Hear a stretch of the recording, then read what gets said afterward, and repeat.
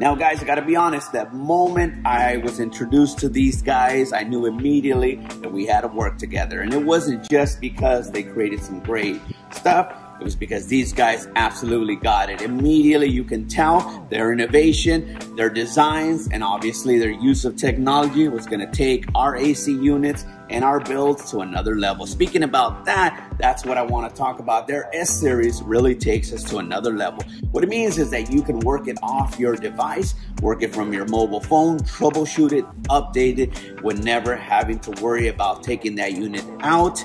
It really is going to help you and streamline and obviously help with that process. Now for my installers here at the garage, that makes it so much easier to work on these vehicles. And of course, they have multiple units that fit really nice under that dash.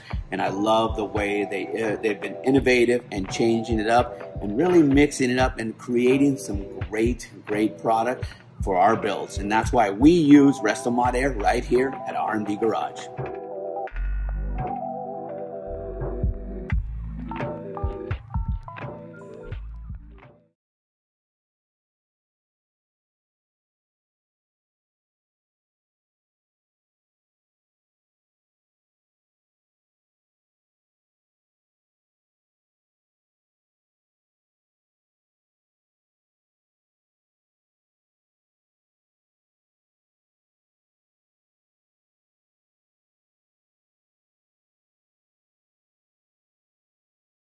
All right, so today we're working on our 1968 Ford F100. We went Restomod. That's all we use here at our shop. Vapor 2 system here. It's going in the truck.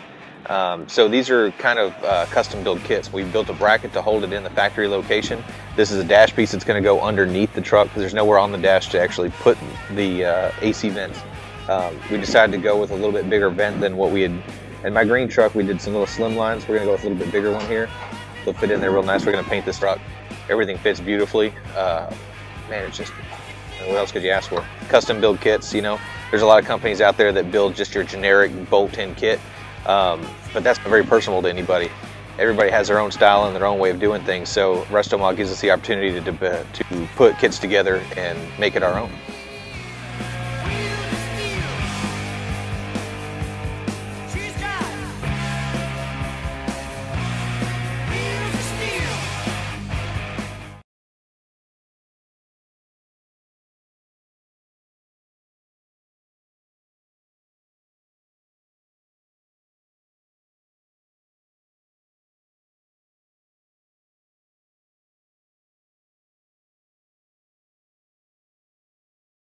Hey everybody, what's going on? Danny Coker here, AKA The Count.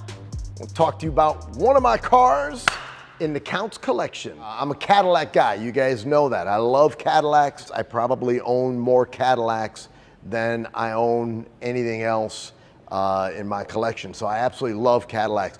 This particular example is a really great car and a great find. It's a 1969 Coupe de Ville.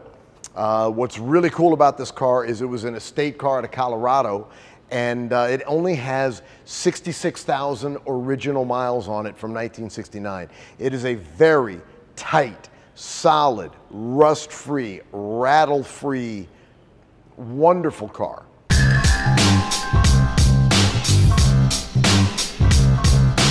We've done some things to it to make it much more enjoyable for myself that I love. I've got to have ice cold air conditioning. I'm a Vegas guy, so I got to have ice cold AC. Yes, the car came with factory air conditioning, but it's that era of that, you know, crazy climate control, you know, automatic setup that always seems to go bad after years. So we basically gutted the whole factory AC system in it, and Restomod made us a beautiful air conditioning, aftermarket, brand new AC setup in this car. So the air is ice cold. My man Ryan went absolutely crazy for me on the paint job of this car. This car came to me with a green interior and the white top. And so I wanted to keep the green flavors on the car because the interior is in really excellent condition. So we went with these beautiful green old school Winfield style fades all over the car. some beautiful green graphics on it, some green pinstriping. Car that I love, it's a car that I truly enjoy. It's a car that I drive on a regular basis. This is one of my regular drivers, even though I'm very cautious as to where it may go because I don't want anything to happen to it. Speaking of driving, yeah man, it's the kind of car you put your Marvin Gaye CD on, sit back, relax, and enjoy the ride. This car is all about drive it, enjoy it, and look cool doing it. Thing looks great. What's up? This gentleman right here is losing his mind already on the car. As long as he don't run into me, I don't mind him looking. You know, when I got the car, the interior was as you see it. It's a green interior in the car, and it's just really in phenomenal condition. So I didn't really want to take that all apart and redo all of that when it had that much going for it. And being a Vegas guy, it is very much a Vegas car. Old Cadillac like this is, it's got a lot of Vegas vibe to it. Big white walls, the wire wheels, kept all the chrome, this crazy, beautiful, classy paint job. So proper Cadillac, especially for Las Vegas. So once again, I hope you guys are enjoying the view of this beautiful car as it goes down the road. 1969 Cadillac Coupe de Ville. I call her Cream de Mint because of the colors. It's a personal favorite. It's one I really enjoy driving a lot. Okay, so if you've been following along, Andy and I took this 67 GTO from South Carolina to Miami last year, and as cool as it is driving a 60s muscle car, it is absolutely not cool in the cabin driving this thing around in the summer. It was hot. That being said, with the windows down, the headliner takes a lot of beating, and because I installed it and I don't want to do it twice, we hit up Restomod Air and asked if they had a system that would work good with our 60s A-body. So they hooked us up with their Haymaker system. Even if you want to bring your car back up to stock factory, or you're going into an all-out Restomod or Pro Driver, you might as well just equip it with the best AC that you can, R134A. They don't allow the R12 systems anymore. And even looking stock, whatnot, this is about the cat's ass. So, show you guys how to install it and when you should install it. Let's get into it, here we go. We generally don't do unboxing videos, but man, when the packages come like this in the foam, these are the vents that we're gonna drill into the dash. All aluminum, very much period correct. The back, it's even got the foam in there so you don't get the squeaks and the rattles. It is a very, very nice system. The AC compressor does not come with it. I think they do that because different brackets for different engines. So we ordered ours with the Pontiac bracket, very nicely tigged together. We can paint it to match whatever color engine we have. In the box, we've got lots more goodies. This is the meat of the package.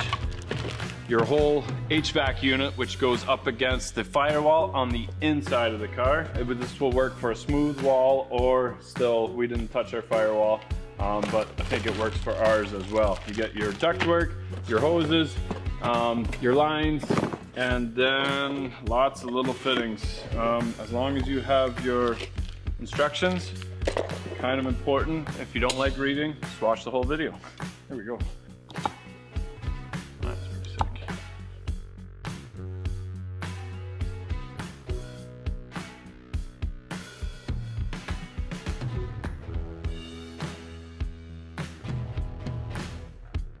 Okay, so we've got the engine out, which I don't think is necessary, but it's coming out, so it's gonna help us anyway. I think I got all the bolts off around the outside. Let's see if we can pry that off and then maybe go on the inside and remove the heater core. Let's see. Got the double-sided glue there. A little bit, there we go.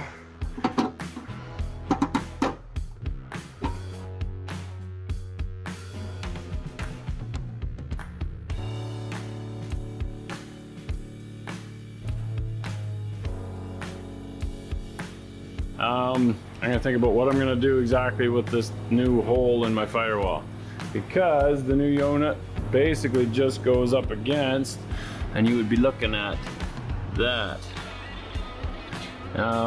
So we're gonna cover that up somehow, nice and neat. We'll put our transmission controller on that, our receiver dryer, and maybe something else.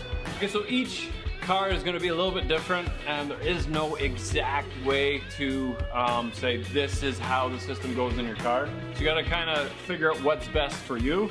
And what's best for us, and the way I like to do it, is just go through all your parts, make sure you have everything, make sure you have the right fittings and enough of the right fittings.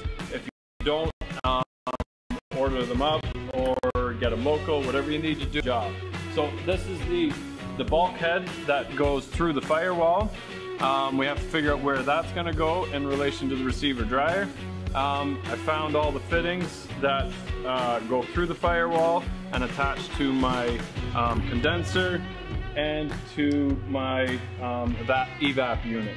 So on the picture it shows the 90s going through the firewall, but I found that the 90s are going to look better if I loop the lines this with a straight fitting right here. So essentially this fitting will fit, this will be right about here.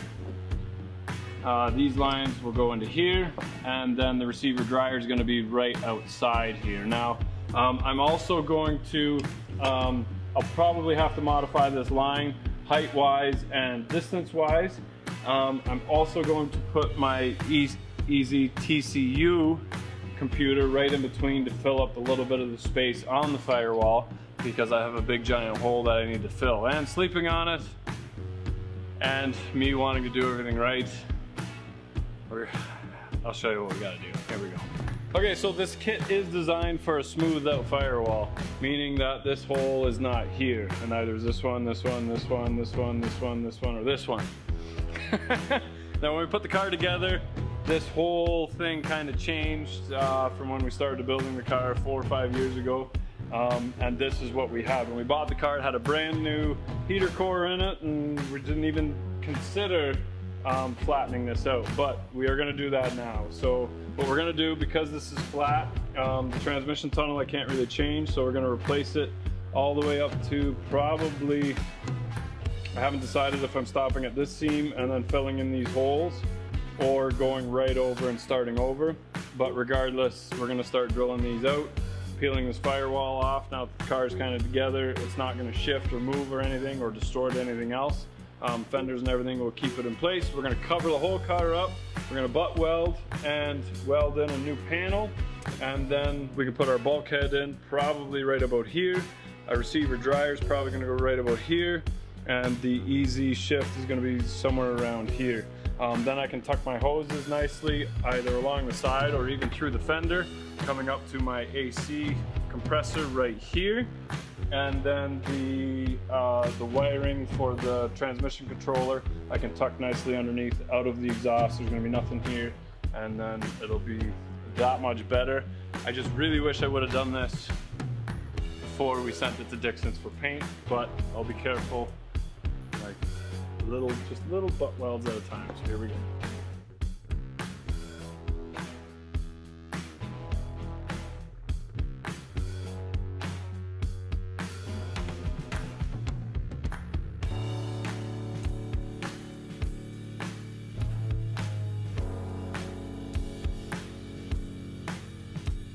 We've got our sheet of steel, nice flat firewall there, minus the transmission hump right there, in place but not welded, because before we weld everything in place, we might as well drill all the holes for the bulkhead and mount the AC unit on the inside. So basically I'm just going to measure from the inside, from the top down. We need about 2 inches for the vent hoses to come off the top, and we need about 6 to 9 inches from the very far right side of the AC unit to the very far right side of the car, and that'll leave us room for hoses and the bulkhead.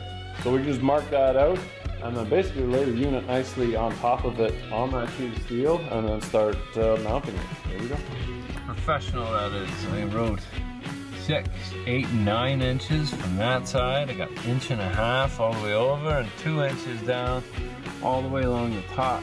And you can almost read that. In another life, I was a doctor. Okay, so that's basically how it's gonna sit. We got 2 inches to be able to have our ductwork kind of laying flat. We've got it level. This is actually level with the car. So that's important because otherwise your water will pool. So you need to have a drain that can go out somewhere. Don't dump that anywhere. You don't want that dumping into your frame or anything stupid where water is going to sit and rot something away. Keep that in mind. And then we'll put our bulkhead right about here. We'll drop that through. We'll keep that all on this piece of tin. We'll weld our studs on the inside here.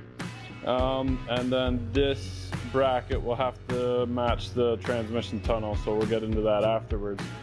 Once we do our bulkhead, then I can flip it over and figure out where the receiver driver is going to go on the firewall, and also the easy tuner ECU for the transmission.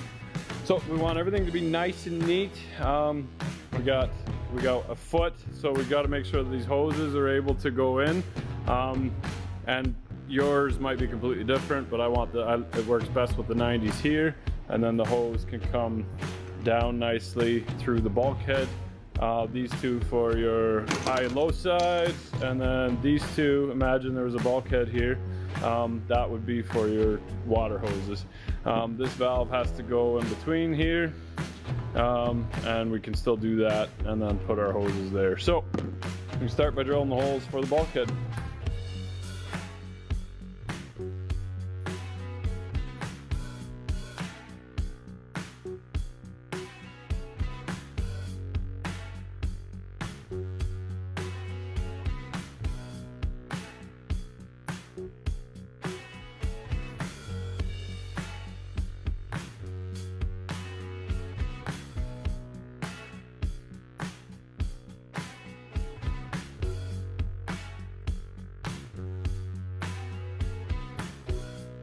This is the other side. This is the layout that we're gonna go with. So we're gonna do coolant hose here and here. We're gonna easy tune here. Put the receiver dry right about here. And put this line right about here. Tie it in right there. Perfect. Now this hose will come out. So this line and this line will kind of meet up together and go out. Okay, so that's basically how it's gonna look. Very important to have your water valve pointing in the right direction between the heater core and the water pump. Water pump will be on the very outside of this fitting. That's your other heater core, hose, and then your two AC lines. We're still within the foot height, so that should fit. We've got 2 inches to put our ductwork on the top. So now we can weld our studs kind of where we like it. We'll do that on the inside. This bracket is for a flat firewall. It's kind of right where my hump is, so it doesn't really work for me, but we'll just notch it and trim it. If you have the curved firewall, then you don't need this bracket, and this will end up right on your firewall. So that's that. We can make the mounts for the other side, weld them in place. Then, or do we weld anything? I don't think we weld anything. We just bolt that to the firewall. So I think we can start prepping the firewall and then weld this panel in place. Exciting. Here we go. This is the biggest bulk of the work. Other than that, it's just plugging it in, running some power, and running the lines under the hood.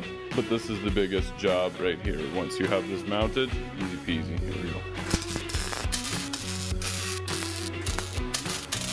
Went for an erratic pattern because that's how the spot weld would have been originally, not spaced nice and evenly apart. It's really important when you're doing a car like this to keep everything looking original.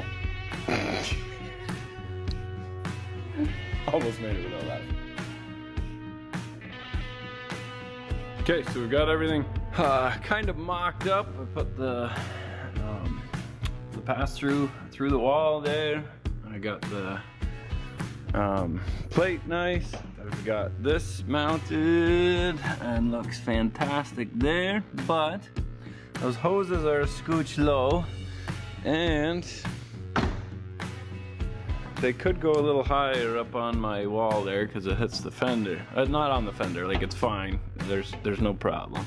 Got lots of space there, but so the problem is I drilled 2 holes here. So I can use these 2 holes as the bottom ones and move the valve body up. And I will do that because I need somewhere to run my wires through too. So those are now going to be grommets with wire harnesses going through it for the transmission, the AC, and probably the gauges, and then we'll leave the engine harnesses alone on that side of the engine. See, some people make problems and some people just come up with solutions. Here we go.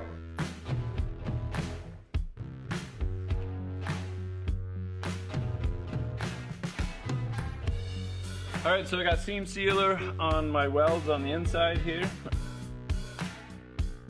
In the meantime, we'll cut in our vents. So we've got, looks like 3-inch and a 2-inch vent, 2 of each. Right here, we're gonna get rid of the radio control here. So the whole dash covers this. Down here was the radio, and up here were the heater controls. We are going to put the heater controls from Restomod Air down here, and then put 2 of these vents right up right here. And that leaves the bigger ones for right here. So these will be pointing at you, and you can spin these around however you like. And we'll find center, put some tape over it, and then drill a big giant hole in our dash that we can't ever put back again. Let's do everything all over again. Here we go.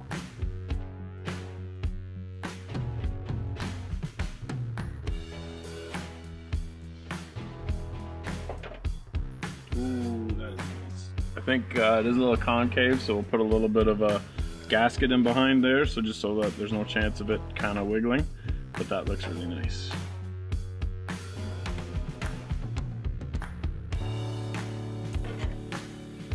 It's for sale on eBay, go check it out. All right, we got a couple skim coats of filler on there just to smooth everything out and cover up the welds just slightly. We got some seam sealer on the top there to protect everything. We'll mask off the car, splash some paint on it, and call it a night. Here we go.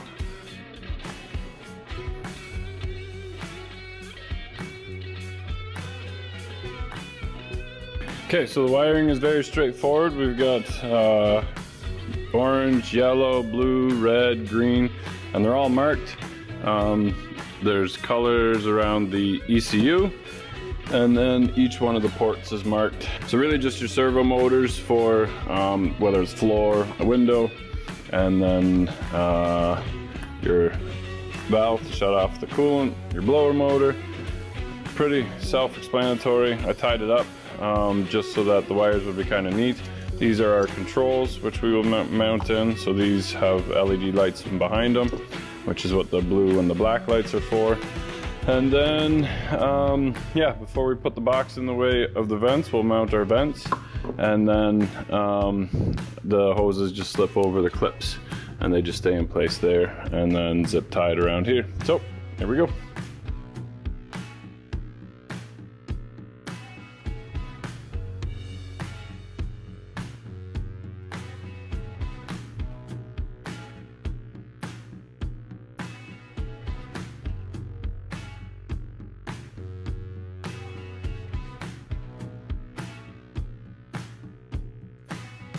Once it's all back there, it's pretty straightforward. Just routed all the hoses nicely together. I tapped the ECU onto the top there. The vents weren't a direct bolt on, so I just stuck them inside the other one and then seam sealed it together, and then the hoses will nicely just connect to that. So just these wires are the controls and the powers, and then the rest is the wiring for the rest of the car. So we'll run our ductwork to replace the dash here as well. So we'll take some of those wires, plug into the dash. A lot of the other ones are useless, but that's a really nice fit. So here we go.